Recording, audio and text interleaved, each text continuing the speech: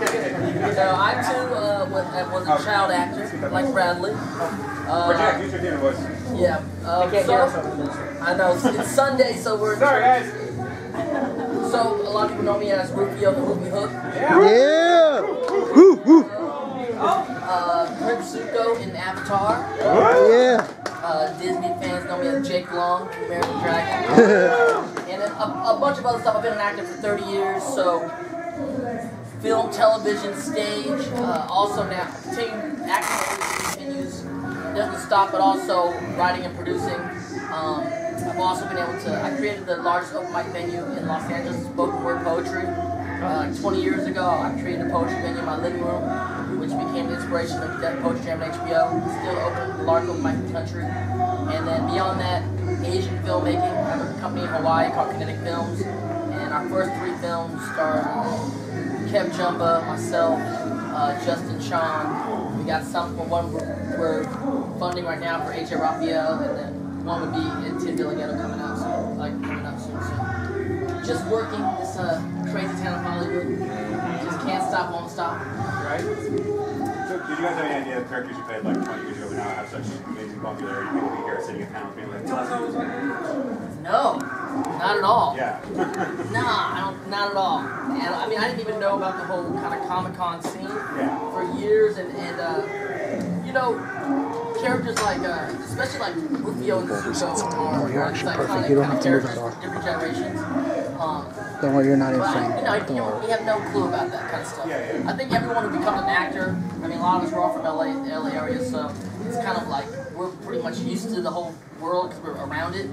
But a lot of friends in the industry, these people that literally got on buses and trains and freaking planes to get to LA, to come to where we live, to follow this dream, and hopefully, you know, in their mind somewhere they hope they do a character or something that will be remembered.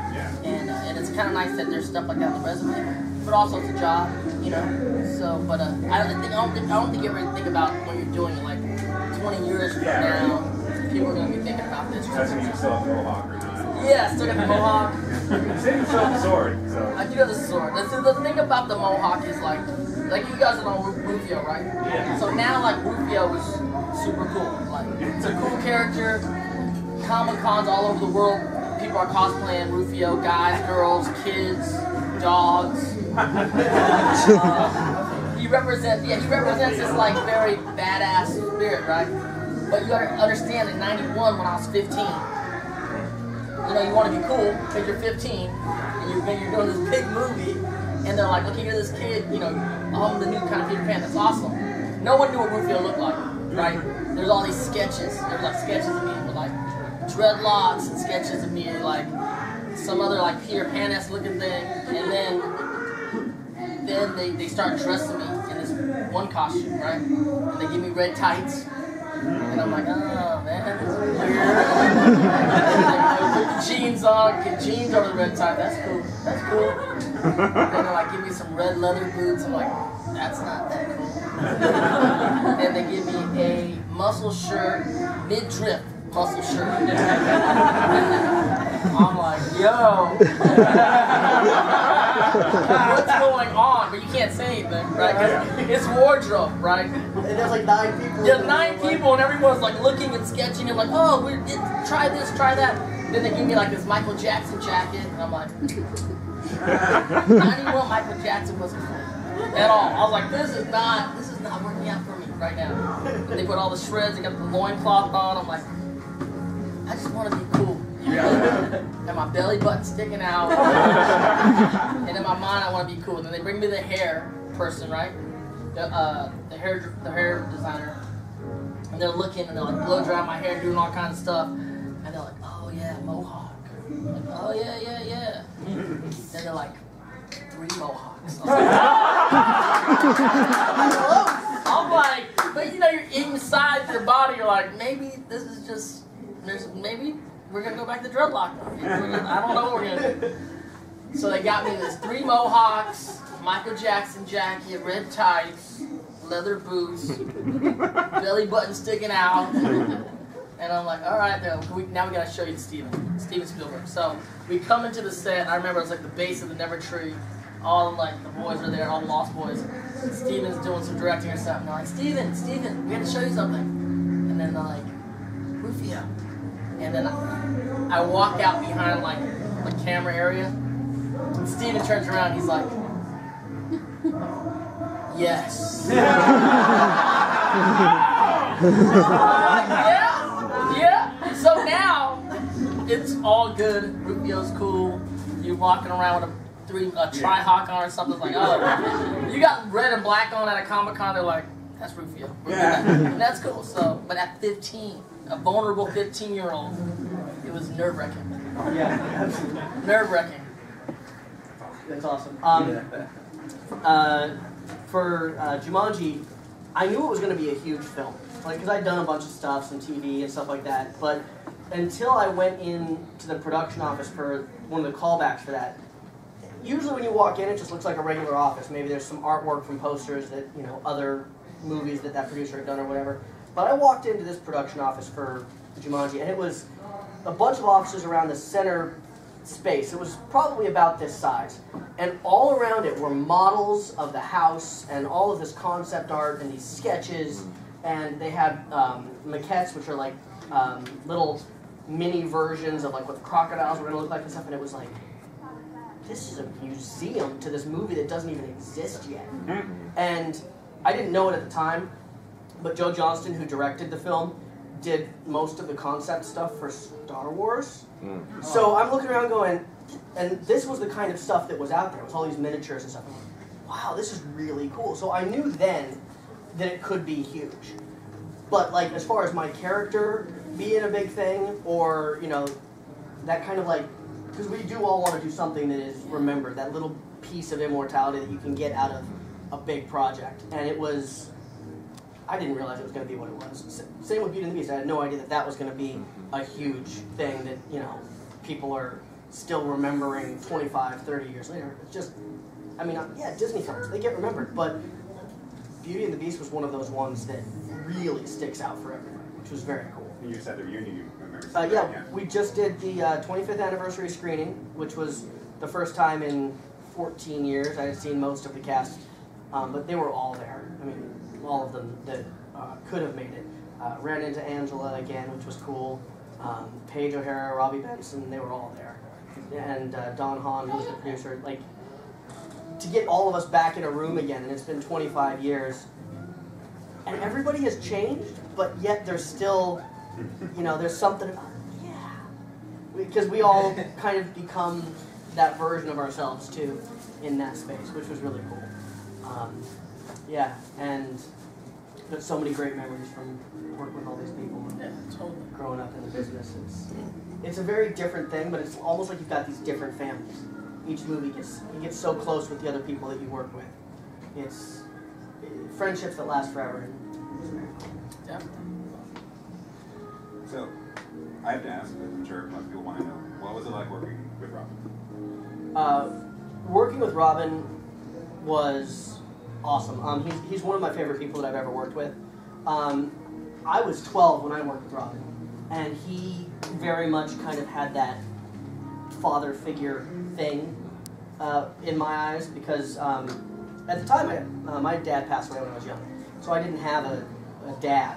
So he kind of was that mentor, or that guy at that point. He was somebody that I really looked up to, and he was so generous with his knowledge and with his time. By the end of the 6 months that it took us to film Jumanji, I really felt like I knew him as a person, because at the beginning, he was always in character. He was always the funny man, Robin Williams. And it wasn't until, 3 months in, 4 months in, as I started to get to know him, and as I guess he started to get to know and be more comfortable with me. I mean, like, there was a day, he and I and his eldest son, Zachary, who was about my age, went to the zoo together up in Vancouver. And we just hung out for the day. And he was just a dad and a cool guy, and that was a lot of fun. And then people would come up to him occasionally, and as long as they were cool, he would definitely take pictures and stuff. But I remember there was this one couple came up, and they were like basically grabbing him to try to take this picture. He's like, who is this Robin Williams? Who is this? He was completely uncooperative, completely blew off, acted like he had no idea what they were talking about. Just speaking in some gibberish version of an Eastern European language, and it was awesome. And his son Zach and I were just trying to figure out what the hell was going on, but it was so much fun. That's crazy. When I worked with Robin, I was 15, and yeah, dude, the thing about Robin, he everything you want him to be, as far as like the funny man and the energy, and you know, from Mork and Mindy to like the genie in Aladdin, like that. I mean, he is that, right? There's a big part of him that's that, and being on the set, he actually taught me a lot about how to be a, you know, how to be a star, how to be an actor, how to kind of keep the morale of the set going.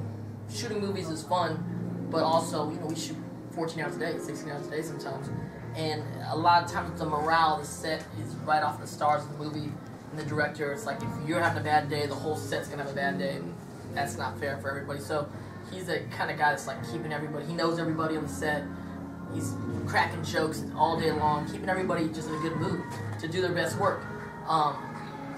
So you get that aspect of him, but also spending so much time with him, away from that, you kind of get to see other sides of him, right? So for me, going into it, Dead Poet Society is one of my favorite movies. It still is one of my favorite movies. And I'm a poet, so we would talk a lot about poetry. We spend the mornings talking about poetry, about his favorite poets, my favorite poets. He ended up giving me, for my rap present, this really beautiful leather-bound Walt Whitman book, Leaves of Grass. And like part of my whole life as a poet afterwards is part of like the support of Robin Williams, you know. So it's one of those things where like, when I tell the story of my poetry venue that became this really huge like venue in the country, like that's also part of like the legacy of Robin Williams to me. So let's talk a little bit too about your animated work. You were Tails. People didn't know he was Sonic the Hedgehog, and of course. Yeah. And I always ask this, I can never remember. You were on the darker Sonic, right? Not the. Yeah, I was on the Saturday morning one. Jaleel White was my Sonic. Yeah. Yeah, I was on that for a few years, and actually, they replaced me as Tails vocally when I was filming Jumanji. Yeah. Because I was gone for 6 months. But then, by the time I'd finished Jumanji, they canceled the show. But I was on it for about 3 years, I think, something like 5 seasons. Mm-hmm. And that was really cool. That was a great experience because I don't know how most of your voice stuff was, but for that one they had all of us in the room together. Which, unlike Beauty and the Beast, everybody recorded separately. For Sonic the Hedgehog, everybody was in the same room. So it was cool because we'd go around, and I had Jim Cummings was usually on the mic to my right, and then Gray Delisle and Christine Cavanaugh. Like, at the time, I knew who these people were in the room, but I didn't care who they were outside the room. I'd look back and I'm like, all of those cartoons that I watched, all of these people were those people. Like, Jim Cummings was Uncle Jack, or Monterey Jack, in all these shows, like, baffled me. But yeah, like, I realized it after the fact, how amazingly cool it was that I was in that room with those people. But yeah, lots of fun. Yeah, no, those guys are legends. Yeah. They're awesome. And same thing, I mean, I tripped into the whole voiceover world. You know, people are like, how do you get a voiceover? When you're acting, there's, you know, of course, everyone knows there's film and television, and there's commercials, and then there's hosting, and then there's print ads, and then there's this section, for a lot of years, there's like a really small section called voiceover, where if you want to do that part of it, your agency is like, all right, cool, but not a lot of people are doing it. Somehow, you know, it's a very small clique of people, and once you're kind of in that clique, like all of a sudden, you know, whatever, you're like hanging out with these legends sometimes. Yeah. And I've been lucky that some of the things I've done, you know, gone to series, and I've got to do a bunch of years. I think Avatar we did for the better part of a decade, almost 8 years. We did both. We did Airbender, and then we came back and did Korra, and I got to come back and do Korra. So it's crazy. It's cool. Yeah. And Great Delisle played my sister, and she played Azula. She's great. Great woman. Yeah. But yeah, the voiceover world's crazy. And then touring, and then like doing cons, you kind of get to tour with all these like great actors, especially a lot of great voiceover actors, and kind of get to hang out with them socially. which could be good sometimes and crazy sometimes. See, I haven't really done the con circuit, and I haven't done much voiceover lately, so I haven't gotten that experience as an adult. And you're a kid. See, as a kid, you're one kind of way with all the actors, right? Yeah. But as you grow up, all of a sudden, like, relationships change. And I started acting when I was 10. You started when you were 6? Yeah. So there's a lot of people I know that know me from that time in my period, in my life, and then, you know, now you're like all adults hanging out, you know, in some foreign land. Yeah. Things can happen. Yeah, questions? All right, guys, questions. Anybody want to ask questions, please? Dante and Brad here. Start. Kind of go from there. Don't be shy. Throw your hands up. We're in church. Technically. Yeah. Really? Nobody? No questions? Wow. Oh, yeah, you're in the back. Did you guys date any celebrities? Celebrities hang, guys. That's the question of the day. Camera in the room, what's going on? All right, let's get talking that portion clearing out. I actually did not. Everybody that I dated was outside the acting realm. The closest I ever got was Kirsten and I talked about dating during Jumanji. We almost kissed. But, there it was. But no, never dated or hooked up with anybody else in his. Kind of almost Michelle Trachtenberg too, but that was after a Nickelodeon thing I did. And all the Nickelodeon premieres and events together. Yeah. Oh. Yeah, one out. Yeah. We would only run into each other at the premieres. You know, I've dated a few girls.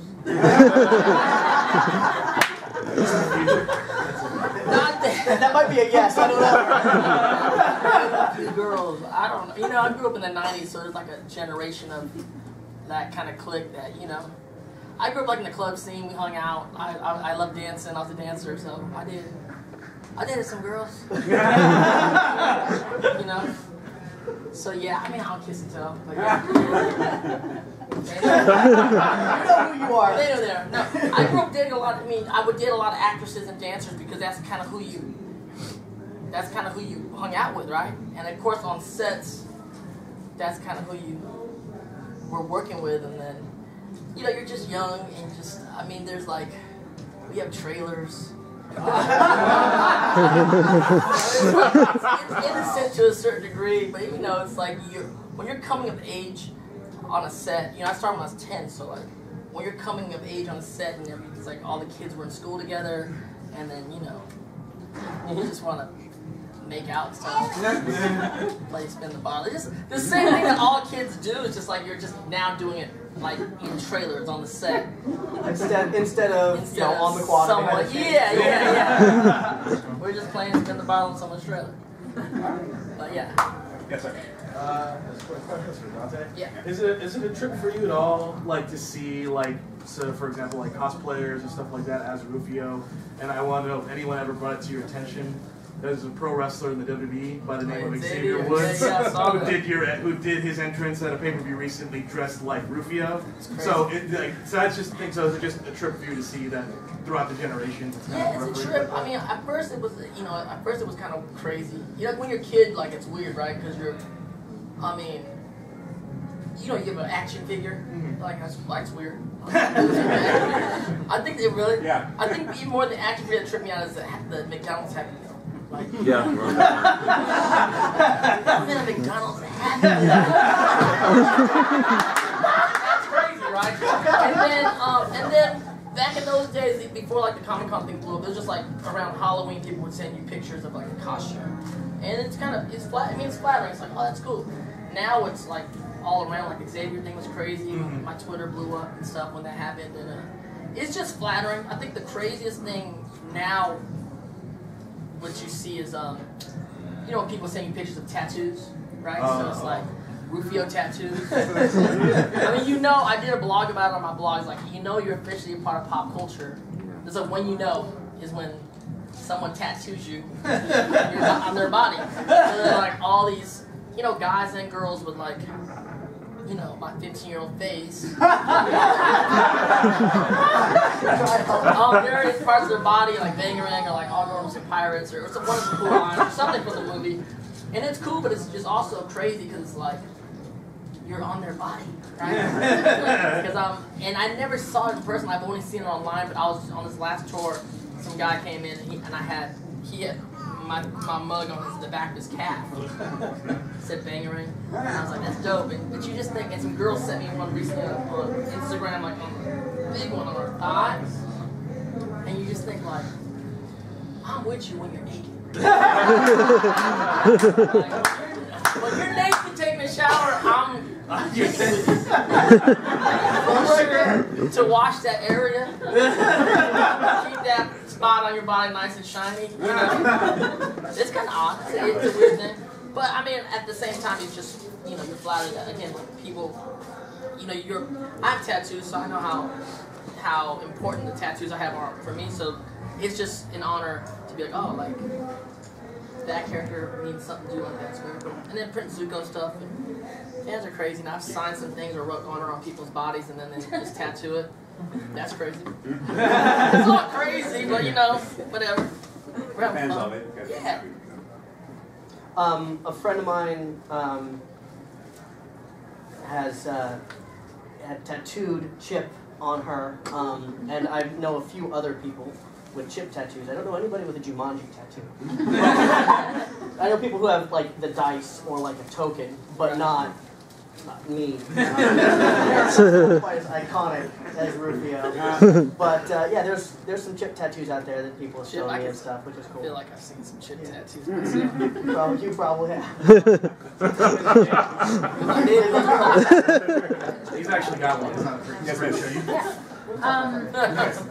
My question's for both of you, actually. I've heard from like some video game voice actors that it's a little more difficult to do voice acting like in a sound by yourself versus like in a group. What do you guys think? Like, was it harder to be by yourself? Or, like, I don't know, what the energy is different? Depends on the day. It depends on the day, depends on the project.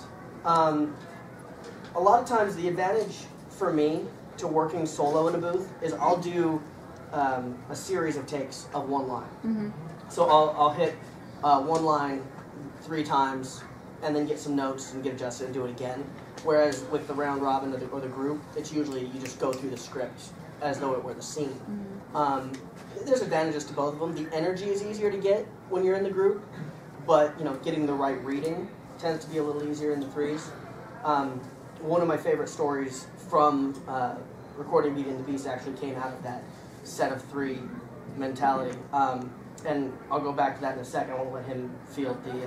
Okay, cool. All right, I'll do it. During the recording, one of the recording sessions, they had added the line, "His mustache tickles, Mama," when Maurice is drinking out of the teacup. And I was 7 years old at the time, and one of my line readings was, "His mustache tickles, Mama."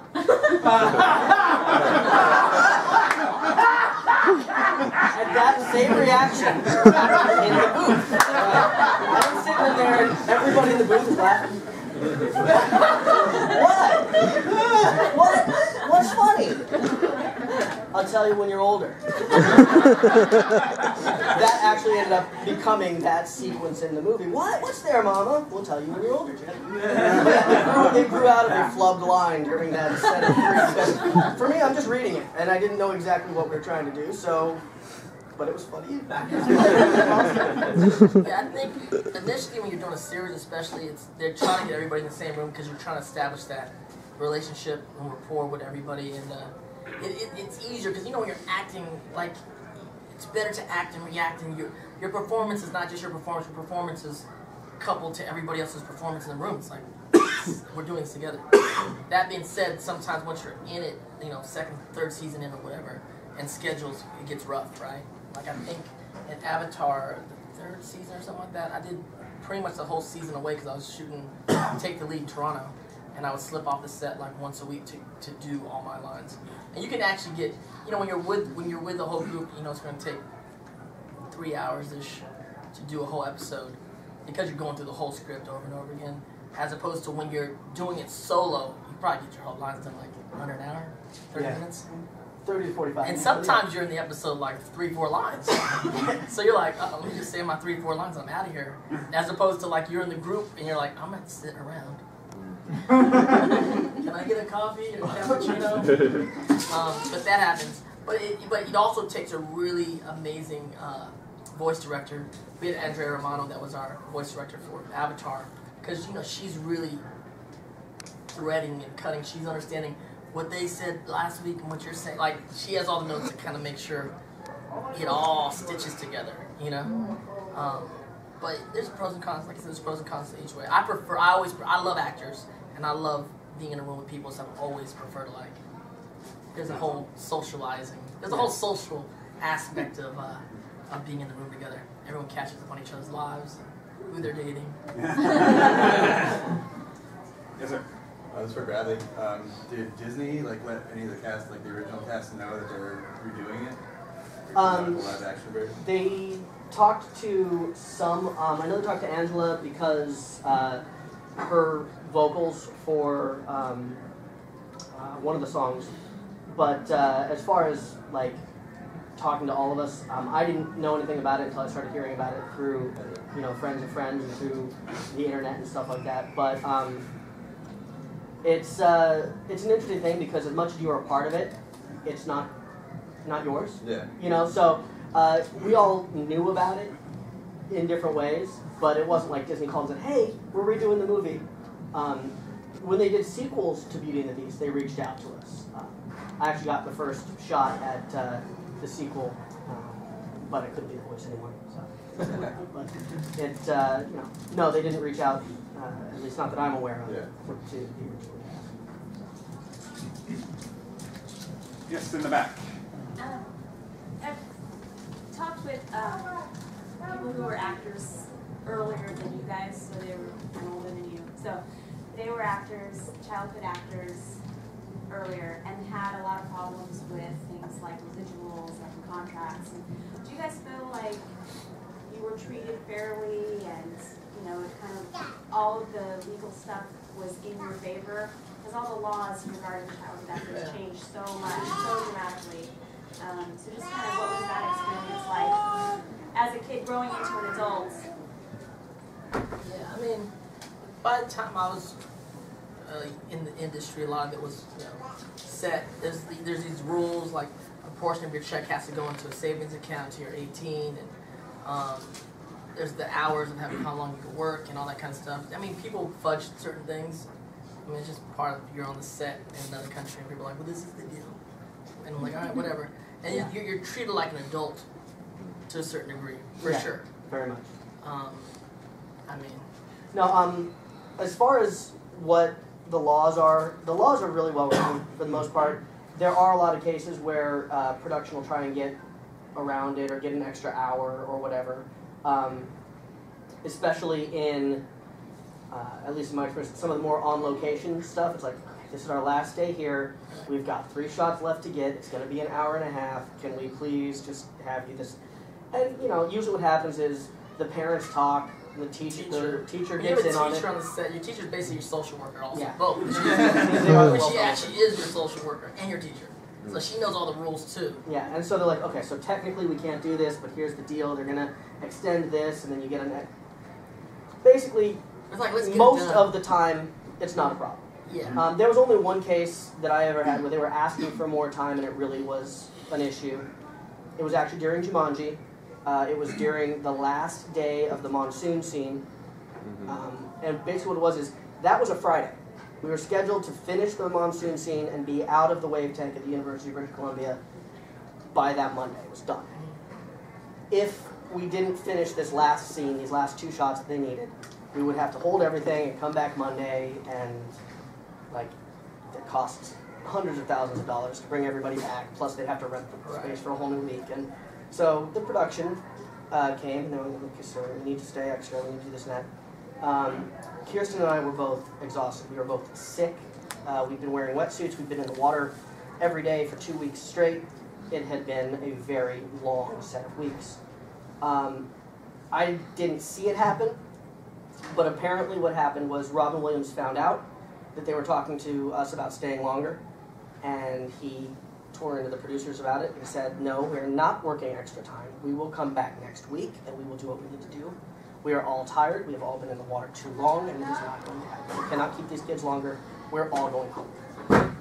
And so we did, because Robin Williams was allowed to say things like that.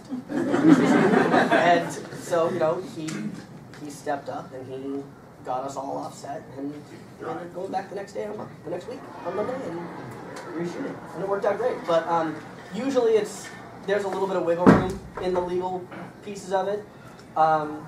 It's filmmaking though. A lot of stuff happens when you're with filmmaking. Is like a lot. You know, as much as some have big budgets, it's all filmmaking is like a little village of people getting together with a like-minded concept, and hopefully everyone's cool and tries to get it done. You know what I'm saying? Yeah.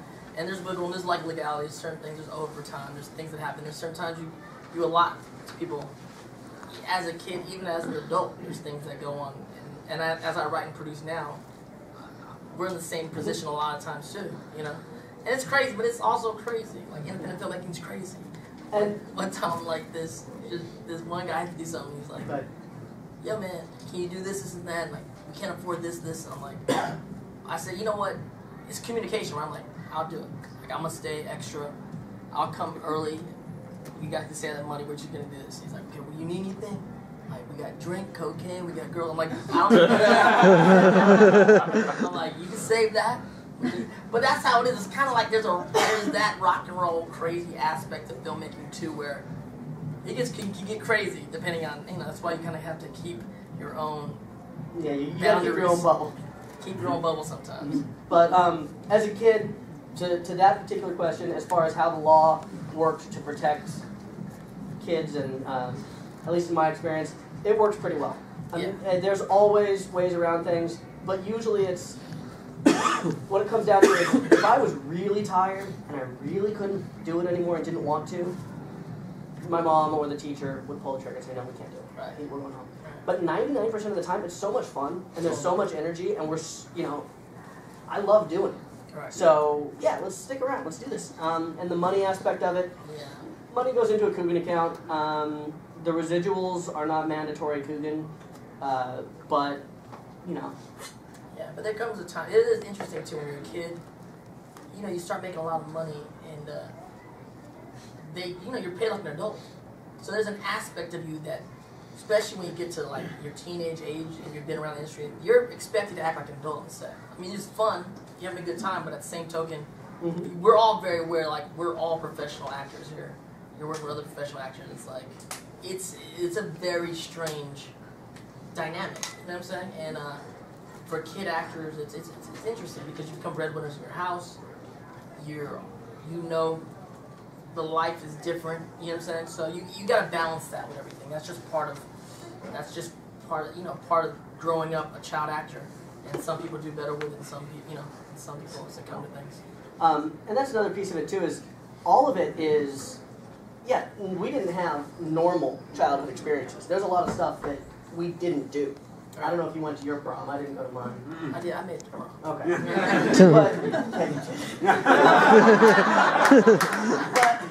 but it's, there's a lot of stuff that we didn't do. But then again, by the time I was 16, I had been to 5 continents. I cruised around the world. I spent 6 months in London. I spent 5 months in Australia. That's amazing. I mean, it's give or take. Like I couldn't do any team sports because you're just not gonna be there for practice. Yeah. I did leave girls at certain dances. It's horrible, dude. Like you just were supposed to make it, and then you just couldn't get off the set in time, and then it's just there's a girl crying in front of the friggin' normal in a friggin' dress. Like my bad. It just happened. I mean, you give up a certain amount of your teenage years to pursue your career, kind of thing. Yeah, it's like that for it's a career. It's a career if you're a kid, and it's a career if you're an adult. And sometimes you're going to give stuff up for whatever it is you're doing. Yeah, we would all love to do certain things, but it was a very different experience than my non-industry friends. But it's not one I would give up for a reward. It was so much fun. There was so many. Now looking back and say, there's moments. Believe me, when you're a kid, there's moments that you really. I've been fighting with my parents about certain things because it's like you're just missing so many things with your friends. But you look back now, you're like, I wouldn't trade it. It's in the moment how things work out. Yeah. Yep. Yes. Do you guys have like a favorite scene from Jumanji and Hook that you guys got to film? Yeah. I mean, I think all sword fighting. I love the sword fighting. Like when I watch the movie now, like the sword fighting, I'm always real proud of because I trained so much sword fighting. Me and Robin, like before we started shooting, I think they brought me like 6 weeks early to just start training sword fighting. So me and Robin would get together in Culver City, this place, Westside Fencing Academy, and like really learn how to sword fight. And of course, being a kid that grew up loving Star Wars and Robin Hood movie, you know, all that Three Musketeers is like, yeah, it's like a dream come true. You get a sword fight in a movie, like for real. And then I trained like for that 2 months, and then throughout we shot for 8 months. So like, they pulled me out of school every day to sword fight like nonstop. So every sword fighting you see Rufio do in the movie is me, and so it's like really I love. I mean, those scenes are like I love, you know. So you did your own stunts. I did not all my own. I didn't do the trapeze stuff. Matter of fact, one of the trapeze dudes fell into some rocks and was like, "Ooh!" Like, everyone off the stuff. Everyone get off the things. Everyone to the set. Yeah. Stunt was real picture. I know, but he didn't hurt. It's Richie. I ain't doing that stuff. I just did all the sword fighting mostly. That's cool. Yeah. My favorite scene to film was the monsoon scene. We were swimming around in a giant pool. We were doing cannonballs off the second floor down the staircase. I mean, it was such a surreal and crazy experience. That one was awesome. It was also the most obnoxious the makeup ever got. Because the muzzle, the nose of that would fill up with water.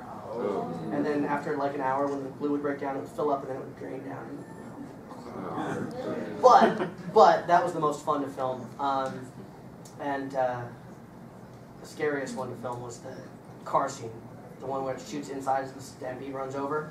Because they had me in this car and they had an air cannon that was firing sand that was going to blow out this window over here. And then they had somebody that was going to blow out the window in front of me. And I'm like, if I missed my choreography at any point, I was like, I knew they had it. The stunt guys were on their business. But it's still, you know, it's a 12-year-old kid. You're like, wait, you're going to fire a cannon behind my head? What? Yeah, it was a lot of fun. Oh yeah, that's right. For the house for Jumanji, was that the inside? Was it a set or was it? There was a few different versions of the set. All of the interiors were sets. One was built at the Bridge Studios in Vancouver, British Columbia, and we had first floor with the bottom of the second. We had the second floor and the attic, and then an entirely separate set for the library. Laid out across this long soundstage. The sound stages at the Bridge Studios are not like they are here. They're not boxes. They used to use it to build naval ships. So they're like, 400 yards long and 30 yards wide. So there was just all these houses lined up. So that was the main filming area, was at that soundstage. Again, they built the bottom floor and part of the second floor at the University of British Columbia's wave tank for the monsoon scene. And all of the exteriors were just a facade on a street somewhere. The exteriors for the city, were in Keene, New Hampshire on these days. All right, probably a couple minutes for yes. So I'm an artist, and Robin Williams was a really big inspiration as far as in his contributions to the animation world. And a lot of things that people knew him for was his improv. Could you either guys go into a story where he may have improv'd a scene that was probably too raunchy or something got cut or maybe was put in, from working with him? Yeah, man, Yes. Every take. Every scene is like, he'll like, when he turns, he's like, that it means, he's like, Steve, we're going to do one more. Well, that one more means I'm going to do something that's not written. Everything not written. All bets are off. Yeah, and as like an actor, you're just like, buckle up, you guys. God knows what we're going to do. I remember, like, the insult scene. Like, I didn't know what half the things he was talking about. He just kept coming out with all different kind of stuff, and I'm just like, you lewd, crude, bad. I don't know. But he's just brilliant. Like, he's arguably the greatest improv actor ever. So he brought that to everything. Yeah, there were a lot of moments where things would get completely derailed because not only Robin, but also Bonnie Hunt B.B. Newirth, David Langer, they were all from that world of improv comedy. So, I mean, Robin was obviously the main culprit, but it would start to go a little bit off the rails because of something Robin would say or do, and then Bonnie would come in with something else, and Kirsten and I sitting there going, what's going on? Because it was all above our heads, content and everything else. Like, we can't keep up. So we would just try to stick to what our lines were. Some of the takes would just end up being, yeah, well, let's just try that again. Because we were just too far off. But yeah, a lot of the moments, I'd say probably in Jumanji, about 20% of all of his lines were either completely off script or a modification of what was in the script. Just because that was the way things worked. He would do his things and just run, and they worked. It was great. Thank you. Yeah. For Dante, do you still have the Rufio outfit? No. I got the sword though. I do have the sword. Oh, that's awesome. I have the sword, and actually I actually dressed up. Well, coming out soon is like they got all. It's the 25th anniversary of Hook this year, so they some production company and Entertainment Tonight and stuff. They got all the Lost Boys back together, like 25 years later, and they got us all dressed up, like midriff and everything. And so we did a bunch of pictures, like reenacting some of the pictures from Hook. So that'll be coming. I think comes out in August, sometime soon. Yeah, I mean I don't know how they look. They look crazy. They dressed us all up. All of us, like the twins, all the Lost Boys. It was cool to see a lot of these kids I hadn't seen in like 20 plus years, and everybody kind of grown up and we're wearing the outfits again. It's comedy. It was comedy. I'm like, I don't know, this looks crazy. Do we look crazy? I think we look a little crazy, but who knows? All right, probably time for one or two more questions. So maybe have some. Okay. Well, is there anything you guys haven't done yet that you want to, like a role or anything like that? Oh, there's lots of stuff I still want to do. Yeah. But I've been sort of bugging to try to get some sort of cameo in the Jumanji remake. But no, they're going in a completely different direction. It's probably not going to work. I'm still trying. The Jumanji remake is, they were scheduled to start shooting in May. They pushed it back sometime in fall, but it is shooting in Hawaii and Atlanta, featuring The Rock, Kevin Hart, and Jack Black.